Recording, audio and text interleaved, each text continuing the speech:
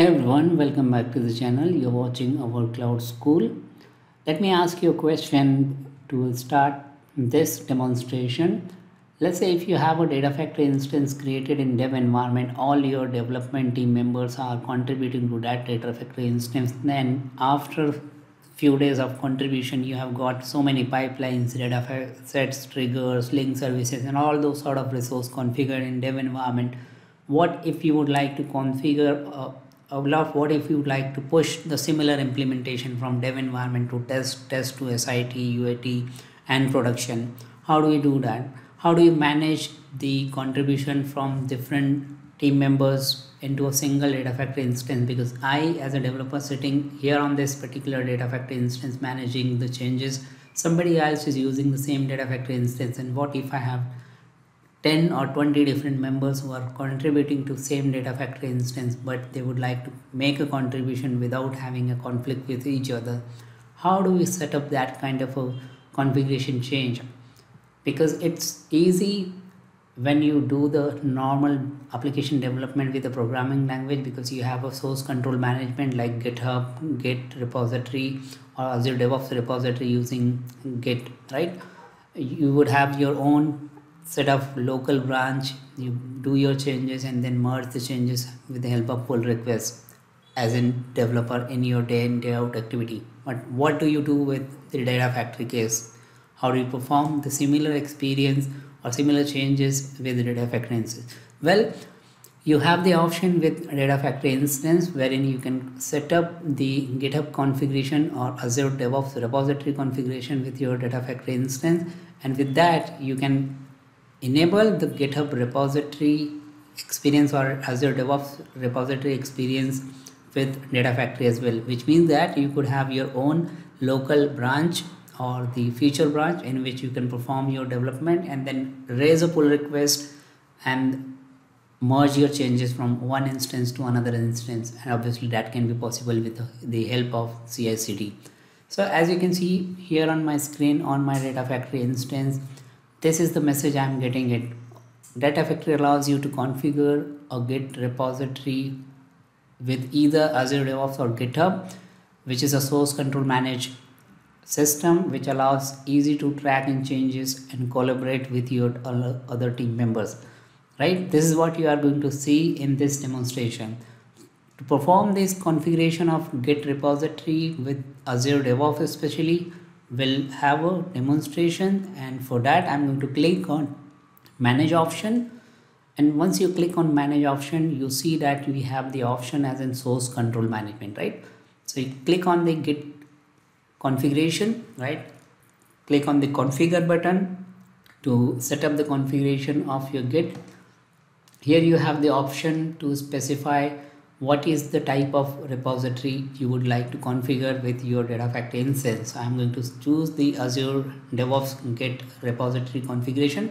Next, you have to specify the Azure Active Directory tenant, because your data factory instance is linked with Azure Active Directory tenant or Azure subscription, which is part of Azure Active Directory tenant. Similarly, your Azure DevOps instance or Azure DevOps repository would also have access to the tenant, right? Now if you have a tenant which your Azure resources configured is different from a tenant in which your GitHub or Git repository is configured, then you may need to click on this option and you need to log on to the tenant on which your Git or on which you would like to manage your source control repository, right? At the moment my tenant for data factory as well as for my DevOps repository are same, so I'll be not selecting that checkbox option. Here on the other tab, I have already logged into my Azure DevOps organization, which is with dev.azure.com/ the name of the organization, which is our cloud in this case. I have used the same logged in credentials because, as I said, both of them are part of the same tenant. Here I have a default project named as an APIM, but just for the demonstration what I'm going to do is I'm going to create a new project quickly. So let me just create a new project name. I'm going to give it as an ADF demo. The project type is going to be private only. I don't want to make any changes to the project right now. If you are creating a project for the first time, you can specify the Git version control as in Git or TFS. If you would like to work item process, do you want to follow agile process, CMI, or a scrum kind of a process? Depending upon your need, you can set up the project configuration type as well. That is also, it is possible that you can change this work item process later on as well. So let me just click on create button to create a project. Once you create a project, you would find that along with the project there is a default repository created with the same name as you have the name of your project. Here is my project which is created. Now if I click on the organization level, you would see that this is my project which we have created, and this one is the previous one. So if I click on this project, you would see on the left hand side we have all our different menu items. If you are already aware about it, you may not find it interesting, but if you are configuring the DevOps project for the very first time, then you would need to pay attention to some of these important things, such as here you have the agile dashboard, which you can manage your day in day out work items or your agile and scrum process with this option. Next you have the boards where you can manage all your backlogs, user story and all. Next you have the repositories section, basically, right? Here in this repository section you can set up one or more repository. Right now, as the project is for very first time created, the repository is not initialized. If I click on the initialize, it will initialize the repository, and now you would see that this experience. In case if you would like to create a new repository, I can click on new repository and I can create a new repository from here. Right now, if you would like to go to the settings of the project, you can click on this settings icon and it will navigate to the settings of this particular project. One thing to note here is that we are currently at this organization, this project, and the setting of this. So this is the hierarchical configuration which you would find exactly same thing here in the URL as well. Right now, if I go back to the organization level and if I would like to perform any settings of the organization, you can click on the organization and you would find the similar experience here. Now let's go back to our Azure Data Factory instance, and that is where I'm going to select the Active Directory tenant. So I'll be selecting my default tenant. In case, let's say if you click on continue, and from here you would have a next tab wherein you need to provide the repository. So select repository from the drop down. I'm going to select the organization name, which is Azure DevOps Organization, then the name of the project which we have created just now, and then the name of the repository, which is the repository which is created by default along with the project. So this is the repository. If you would like to create a different repository, you can create that as well. Once the project name, repository name has been created, next you can select or change any of these values if you would like to. Having these default values in place, I'll click on apply, and that will basically set up a connectivity from the Data Factory instance to my Azure DevOps repository. While it is setting up, let me just go to my project and the repository so that I'll show you the changes which it might push. So the repository is successfully configured, and what now I can do is I can click on this publish button, and with that all my changes will be published to my repository. At the moment, if I refresh the repository, the default configuration whatever I have set up, that's been loaded here. So like dataset, data factory, link services, whatever options are there right now, it's already been checked into the main repository. So now what I as a developer or any of my colleague as a developer, what they can do is now they have an option to create a pull request from here. They can have an option to create a new branch, and as an individual developer I can contribute on my own branch, and this is a main branch right now. So by default, when the repository is configured, I'm onto a main branch right now.